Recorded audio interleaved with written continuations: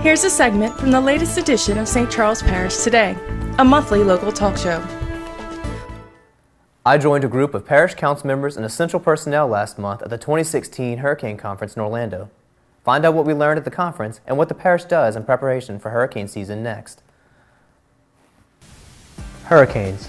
We all know what they are, what they can do, and we've all seen the predictions season after season. But what does St. Charles Parish do in preparation for hurricane season? Each spring, the parish sends a small group of essential personnel to the week-long National Hurricane Conference, where they attend workshops on public education, media, response, recovery, emergency management, and more. This year's conference was in Orlando, Florida. For us, specifically in St. Charles Parish, we haven't been impacted by a storm since 2012 with Hurricane Isaac. So there's been a lot of changes since then. Every year there's changes that are made, whether it's with preparation techniques or even FEMA recovery on the back end. And so we're able to come here, learn from the experts, whether it's FEMA or the forecasters at the National Hurricane Center. What are the new regulations? What are the new forecasting techniques? And what else goes on around the country with other emergency managers when they've had storms, lessons learned from them, and benefits that we could take from that.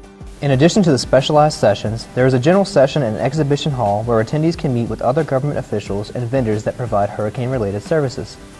Was able to leverage and network with a lot of individuals about debris removal processes and explain, how narrow some of the streets are and some of the challenges that we had following the most recent storm. It was enlightening.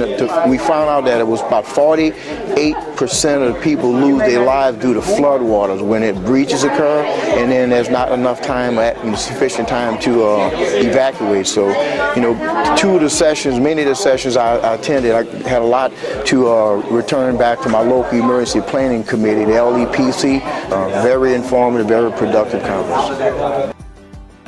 Another hurricane preparation measure that the parish takes is the annual hurricane tabletop, where all essential personnel meet at the Emergency Operations Center to respond to a mock storm. Each person must report on what their department or agency would be doing during the different phases of the storm. For more information on the National Hurricane Conference, residents can visit www.hurricanemeeting.com.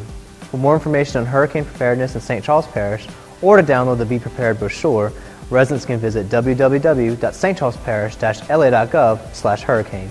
For St. Charles Parish Today, I'm Tristan Babin.